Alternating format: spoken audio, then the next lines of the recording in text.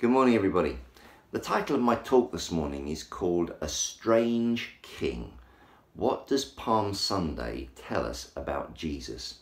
And it comes from John chapter 12. For those of you who are not maybe familiar with the Christian faith, Easter is the epicenter of Christianity. On Good Friday, we remember that Jesus died for the sins of the world. On Easter Sunday, we celebrate that 3 days later he rose from the dead, and that changes everything forever. And on Palm Sunday, this Sunday, the Sunday before Easter Sunday, we remember Jesus setting his face towards Jerusalem, resolutely and determinedly going to die for the sins of the world. And we remember with awe his love and his courage. But Palm Sunday tells us some interesting things about Jesus, and it speaks particularly to a society and culture which is questioning whether religion is a good thing. And it's interesting that the Jesus that Palm Sunday reveals behaves in a very different way to the way that most religious institutions have behaved during history, and in fact most religious people behave today. So look with me at John chapter 12 to see this strange king, to tell us what Palm Sunday teaches us about who this Jesus is. And the best way I know of describing that atmosphere on that first Palm Sunday is to think of a film where crowds are kind of welcoming a president or a prime minister or a monarch, but the security around them is paranoid because they know that there's an assassination attempt. So think, Vantage Point, that film, or The Day of the Jackal, because that's the kind of atmosphere. Because you see, just a few days earlier in Bethany, a place 3.5 miles outside of Jerusalem, 3.5 kilometers, Jesus had raised a man called Lazarus from the dead. The whole village had been at his funeral. They'd seen him incarcerated in a tomb, and 3 days later, Lazarus is walking around. Jesus has raised him from the dead. And there is this incredible uproar because the logic went, Jesus has raised Lazarus from the dead. That means Jesus is the Messiah, the ones the Jews have waited for. This is a very big day. And so there's huge excitement, and there's an energy and a momentum to the crowd which the religious leaders cannot control. And in verse 11 of John chapter 12, it just tells us that the chief priests were now looking for an opportunity to assassinate Jesus. So with that backdrop, Jesus is starting to make his way towards Jerusalem. The news has already travelled ahead of him. There are crowds welcoming him because they are so excited because the Messiah has come. Now, in verse 12, it tells us that it's Passover. That just adds a whole nother amount of fuel to the fire. Because you see, Passover was one of the 3 big festivals that Jews were expected to travel as pilgrims to Jerusalem for. Historians say that the normal population of Jerusalem was about 40,000, and at Passover it got to 200,000. And Passover was a celebration of what happened in the Old Testament when the Jews who had been slaves in Egypt got rescued and the Egyptian army was defeated. Now, you must remember that Israel at this time of this first Passover that we're reading, this Passover that we're reading about here, was under Roman occupation and rule. They were being brutally oppressed by the Romans. And so it doesn't take a huge brain to realize that there's 2 and 2 being put together and making 5, because Jesus has raised Lazarus from the dead. That must mean Jesus is the Messiah. And hey, this is Passover, when we celebrate how God destroyed our oppressors, Egypt, and now the Messiah is here to destroy our oppressors, the Romans. And so there is this toxic kind of build-up of anger and energy and excitement because they believe that Jesus is a Messiah who is now going to lead a rebellion which once and for all gets rid of the Romans in Israel. And the other thing that's really important to know in this story is that as the same time as Jesus is entering into the west gate of Jerusalem via Bethany, coming up from his palace in Caesarea Philippi into the east gate of Jerusalem is Pontius Pilate, the Roman governor himself. And he's not there to join in the Jewish festival. He's there because he knows that Israel is a nightmare to rule at the best of times. One historian says that no sooner had the Romans put down an uprising in one place, it sprung up in another. Pontius Pilate is coming to Jerusalem because 200,000 Jews, remembering how one superpower was destroyed in their history and looking forward to the next, is something that needs really hard control. And the fascinating thing is that Pontius Pilate would have travelled into Jerusalem with probably 600 war horses and as many soldiers as it took to basically say to Jerusalem, don't you dare. Don't you even think about it. It was an intimidating demonstration of power to suppress a occupied population. That's the context for this incredible story of the Passover.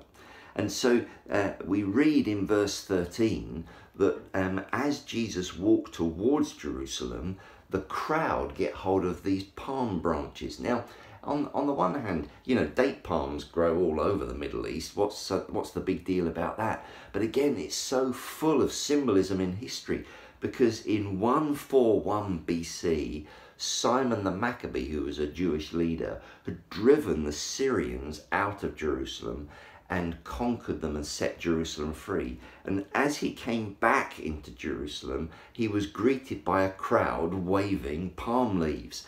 And ever since then, palm leaves have become a symbol of Jewish nationalism. It was on the Jewish coins, and it was also on the Roman coins printed made for Israel. It was a clear celebration of Jewish identity. And so they might as well have been waving a national flag as Jesus came into Jerusalem on that first Passover. It was a clearly deeply nationalistic, deeply patriotic welcome, because they believed that Jesus was this Messiah, the one that the Old Testament had looked forward to, who was going to set the people of Israel free.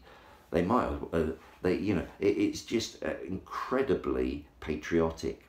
And they're shouting, it tells us in verse 13, from Psalm 118, Hosanna, which was a Hebrew phrase for simply saying, save us now. And as you look at John 12, verse 13, you can see that they were saying, blessed is the King who comes in the name of the Lord.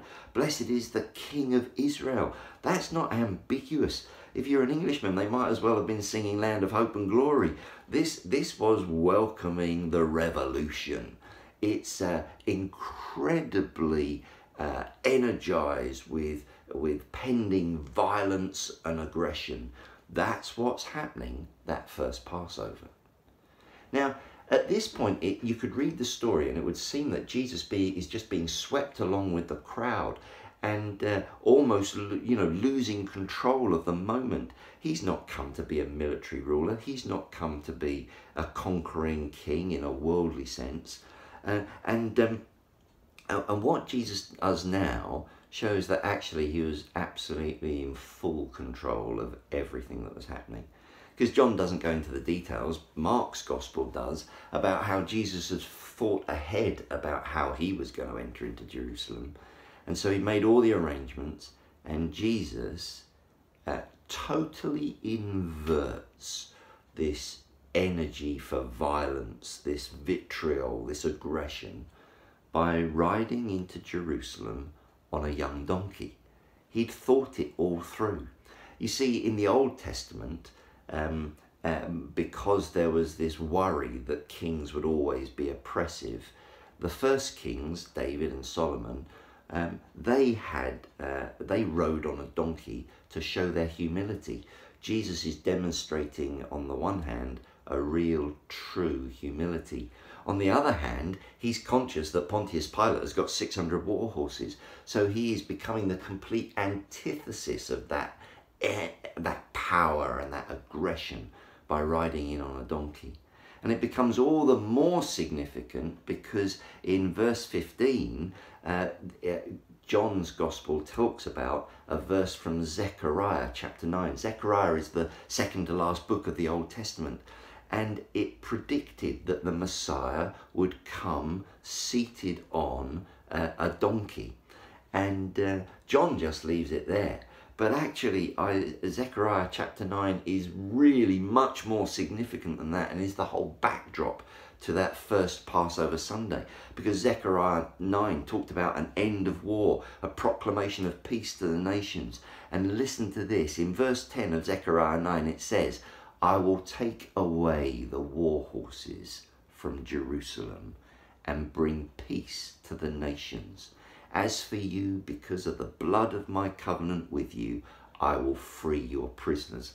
Can you see how Jesus is the complete fulfillment of everything that Zechariah was looking forward to? Away with the war horses. This king is a different kind of king. He comes on a donkey. He comes in humility. He comes in peace. And he comes to die. And his blood spilt will be the means of healing and peace for the entire world. It's an incredible allusion that John makes to Zechariah 9. And just assumes that the readers will do the background homework to see the full significance of it. Not that the disciples understood at all. John makes really clear in verse 16, the disciples are absolutely clueless. They still think that the Jesus they've been following for 3 years is still going to be this Jewish military Messiah. Those deeply ingrained cultural ideas, they don't go away quickly. And the story finishes in verse 19 with John putting on the lips of the Pharisees when they say the whole world has gone after him. It's part irony, but it's part prophecy as John retells the story of that first Palm Sunday. It's an incredible story, an astonishing story. A strange king. What does Palm Sunday tell us about Jesus? Well, there are a number of things it points to, which I don't have time to explain this morning in detail, but let me just say a couple of them to you. First of all, here is the King of Life who has come to die. He just raised Lazarus to life, but he's coming to die. He's an all-powerful king who refuses the power of the crowd. If he's got the power over life and death, he can do anything. But he refuses. He's got a different agenda. An all-powerful king who refuses power. A heavenly king who comes with earthly humility. Jesus makes it very clear in the way he's come to Jerusalem. He's not come to conquer, but he's come to serve. But I just want to talk about two others briefly. The fourth one is this. He's a peaceful king who causes division. Have a think about this. Jesus is a peaceful king who causes division. Jesus isn't doing anything here to stoke the flames of revolt. In fact, he's doing the precise opposite. He is doing everything he can to calm the situation, to be the complete antithesis of the war horses coming in from the other side of Jerusalem. He comes in peace, he comes in humility, he comes to serve, and yet people are out to kill him. He's this Marmite figure that people either love or hate. What's going on? Well, it's this, you see. Jesus came to make peace possible for everyone forever. He was not there to bring peace to Israel by overthrowing Roman rule. Jesus knew his role was not to try and keep some kind of unstable, temporary peace for some people, but to make eternal peace for all. Peace between all of us and God. Peace between all of us and each other, and even peace within our own lives. And for Jesus, that meant he had to confront the normal Roman way of making peace, which was destroying your enemies. He had to confront the alternative forms of peacekeeping, which were always based on power and authority, whereas Jesus' peacemaking was going to be based on love, his sacrificial giving of himself for the sake of the world. Just to say this to followers of Jesus this morning, if we are going to follow the Jesus of Palm Sunday, just make sure that your goal is making peace, not merely keeping the peace. What's the difference? Well, peacemakers value truth. Peacekeepers are so afraid of confrontation that they avoid the truth and offer false and temporary kinds of peace. Let me read to you from a Christian writer called Brandon Cox. He says, "I've struggled with this for most of my life. I don't like conflict or confrontation at all. I assume all conflict is bad and unfruitful, so I often avoid sharing truth that might be painful or harmful to a relationship. And that's no way to experience actual peace. It just leads us to hold on to hurts and pain that fester inside and come boiling out when they can no longer be contained. But Jesus said in Matthew 5, 'Blessed are the peacemakers.' That's the way he lived. The pathway to joy-filled living is doing the hard thing of sharing both truth and grace in a restorative way. It's speaking up without being condescending or argumentative. It's taking a stand, but a stand alongside people rather than over them. Just make sure your goal is to make peace and not merely to keep the peace. Otherwise, we're not really following Jesus." They're really challenging words, and they come directly and are inspired by Jesus' example of being the peacemaker who yet caused division in that first Palm Sunday. And the last point is this: Jesus is a king who brings hope by disappointing people about what they think they want. Jesus is a king who brings hope on that Palm Sunday by disappointing people about what they think they want. Jesus refuses to give the crowd what they want. He wants them to they want him to start an insurrection. But that is not the will of God that Jesus is there to fulfill. He has got a much bigger hope. And once again, we can return back to this remarkable passage in Zechariah 9 to see this being fulfilled in Palm Sunday. In Zechariah 9, Zechariah says to the people of Israel in that generation and time, "Return to your fortress, O prisoners, but you're prisoners of hope. And even now I announce that I will restore twice as much to you." Can you see how Jesus on Palm Sunday was the fulfillment of that verse in Zechariah? He might as well, with his actions, been saying to the crowd, look, you've got to go back to be prisoners in Jerusalem of your Roman oppressors. But you've got to understand you're prisoners of hope, and I've come to give you hope because I'm going to die on a cross, and I'm not just going to make peace between you and the Romans. I'm going to make it possible for us all to live at peace with God, which is the greatest need of humanity, because all our sin separates us from God. And I'm going to die on a cross, which will free everybody to be at peace with God. That will make it possible for every nation and tribe and people to be at peace with one another. And when we're at peace with God and with peace with one another, you'll know a peace that passes all understanding in your own life. I've not come to give you what you want because I've got more than you can ask or ever ask or imagine in mind. I want to bless you more than your prayers even have the capacity to begin to understand. Jesus was a king who brings hope by disappointing people about what they want. It's a reminder to all of us as Christians who pray for things, that actually once we've prayed and left them with God, we then need to trust that he loves us and he knows what's best for us. So I said at the start that Palm Sunday spoke right into our questions about religion today, because it reveals a Jesus who behaves very differently to religious institutions and most religious people. And Palm Sunday, to finish, just gives us a checklist of authentic Christian spirituality in contrast to nominal Christian religion. And the checklist is this: how do religious institutions and religious people use power? There have been so many abuses of power, but Jesus is an example of one who consistently refused power. Don't trust religious institutions or religious people who misuse power, because it's not authentic Christianity. Secondly, Jesus demonstrates a compelling humility of character. Don't trust religious institutions or religious people who don't demonstrate the same humility of character. Thirdly, the whole raison d'etre of Jesus in that Palm Sunday is to be a peacemaker, not a temporary peacekeeper.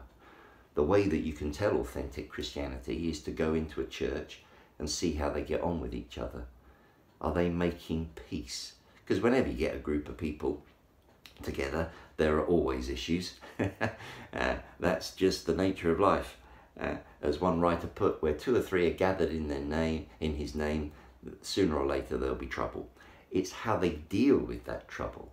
Do they sweep it under the carpet, or do they actually make peace with one another? Because Jesus himself said we've got to learn to speak the truth in love. He said that by this shall all men know that you're my disciples, if you love one another.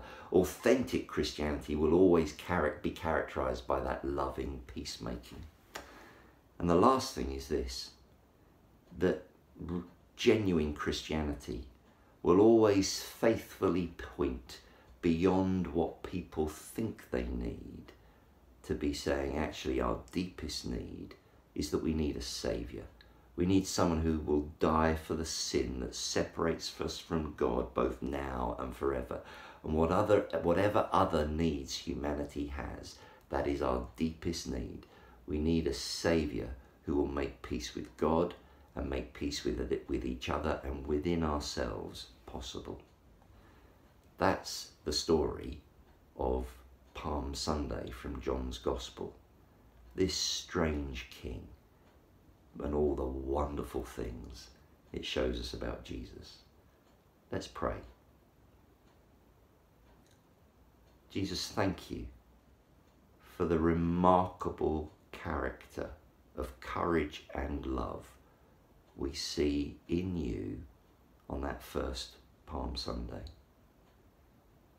Thank you that though your way of kingship might have seemed strange to people then, thank you that it was to be utterly transformative and to meet their deepest need.